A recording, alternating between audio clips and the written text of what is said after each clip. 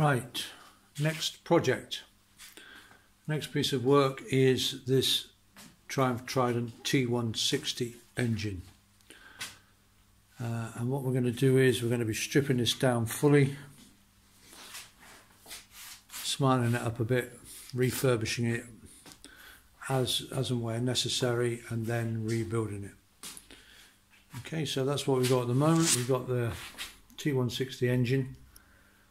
It's on an engine stand, which I bought from eBay. That was about £60. It's a fairly basic engine stand. That's because generally I don't rebuild engines on their own. I normally rebuild them in the frame, and the frame of the bike is like the engine stand. You can just build the crankcases and then put the crankcases in the frame and then build the rest of the engine whilst it's already in the frame. But this time I'm building the engine for someone else, and they just bought the engine. The rest of the bike I haven't got, so we need an engine stand. It's been standing for a long time. It's a sort of fairly normal story. It was sort of semi-dismantled at some point in the past, sort of in a fairly sort of haphazard manner. Various bits, a few bits taken off, and then left.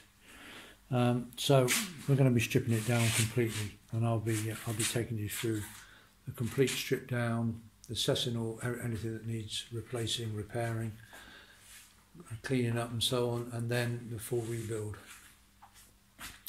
So the engine came to me in in semi bits. So the first thing is I've sort of just mocked it together in some ways. The carbs, I've just put them there.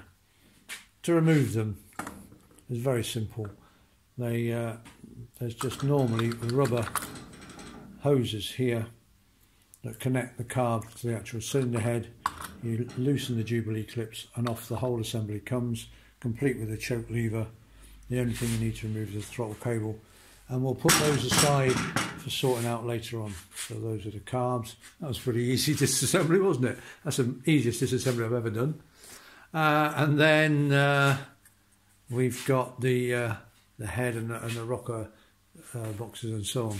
Now, as I said, it's already partly dismantled this, so they've already taken the head off. So as you can see, I haven't got any of the head bolts, but normally you'd be removing these the various cylinder head bolts, and then removing the rocker boxes. So, oh look, I'll remove the rocker box. Wow, that was another easy disassemble. One thing I forgot to mention, because this is all a little bit easy, wasn't it, taking everything off? There are these three bolts that are in the front lip of the rockers. Oops. Right, so these are the three Allen screws that I was talking about. So to remove both the inlet and exhaust rocker box, you need to take the inspection cover off and then undo these three Allen screws. Okay, don't forget those. I'm not going to disassemble the rockers for now. I'm just going to take them off and leave them. We will obviously be fully disassembling them later on, but I'm just taking them off for now.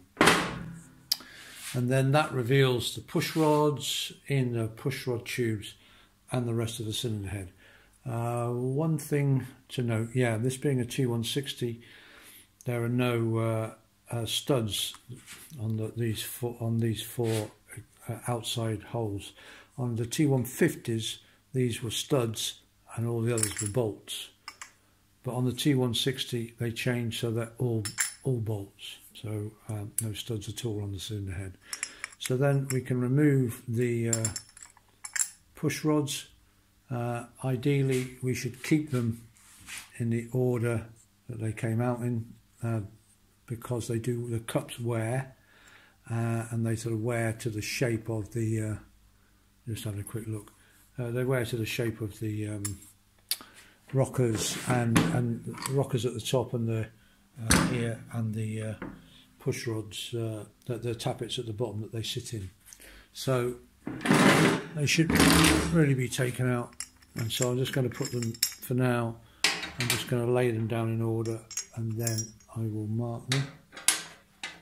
But to be honest, the way the engine's disassembled, I'm not sure that they are in the right order anyway. It's not the end of the world if they're not, to be quite honest. It's just good practice, because if they're, you know, they tend to wear in a certain way, and then if you put them back in a different place, they'll wear even faster because they'll have high spots and low spots on the push rods. Then generally you should then be able to pull out the push rod tubes, the 4 of them. Sometimes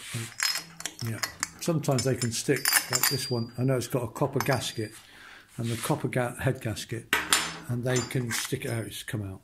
Okay, so you can just pull the push rod tubes out, and then we can remove the cylinder head, which I have to put the camera on the stand for this, so just hang on a minute.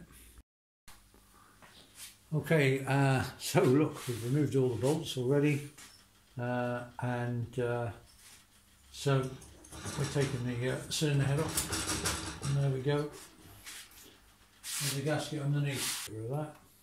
You can't, this being a copper gasket, you can reuse it, because what you can do is you can anneal it. We'll look at that later on, and unless the gasket is actually damaged, a bit of chicken feather or whatever there.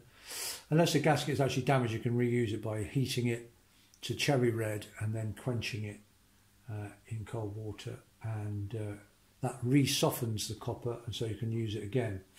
You usually use, what do they use? There's a spray that you can get with it, Copper Fix or something it's called, or Copper Seal, I can't remember. But I don't tend to use copper head gaskets, so I won't be reusing it because I'm a heathen. Quick look at the bores. You probably can't see this, yeah, but they're not bad, but they are scored. They're clearly scored. Got plus 20 pistons in it, so that's nice. It's had a rebore at some point in its life. But they're not in bad condition, but they're definitely scored. Vertical scoring. It shows possibly that, well, that engine's turning over nice. I can turn it over just by pushing the pistons down. Probably not had some good oil changes. It's got, you know, no real damage on the bores, but definite scoring. But it's not looking too bad. There's no broken fins. You know, it's just a bit dirty, a bit neglected. We're okay.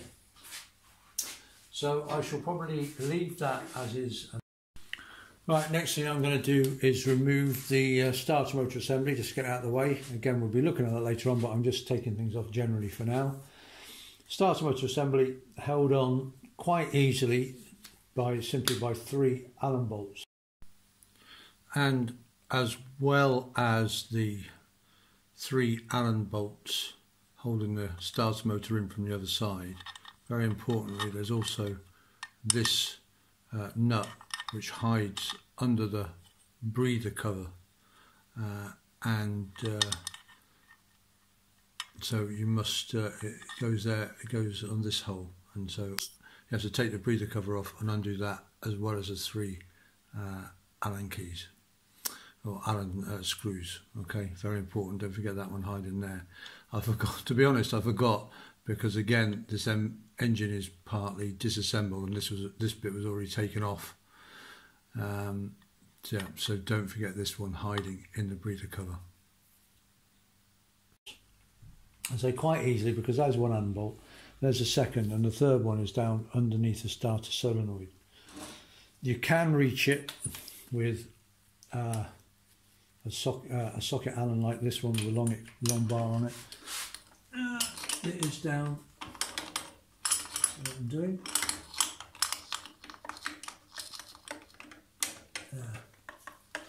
Okay, so it's right down behind the solenoid. It's a bugger to get to, but if you know it's there, out it comes. But needless to say that these were, the starter motor was loose when it arrived, so that's why it's coming off very easily. Number 2, and then number 3. There we go, and off it comes. Looks okay. In very initial inspection, we're missing a nut off the solenoid mounting, but We'll put it on the bench, we'll strip it all down later on, but that's starter motor removed. And just to mention that if you want any more detailed information about what's on the videos, then there is the workshop manual that goes alongside the videos, and that covers restoring the whole bike, not just the engine. And that's available from all good booksellers around the world. You can just put my name, Chris Rook, into the search bar, like Amazon search bar or wherever, and it should come up.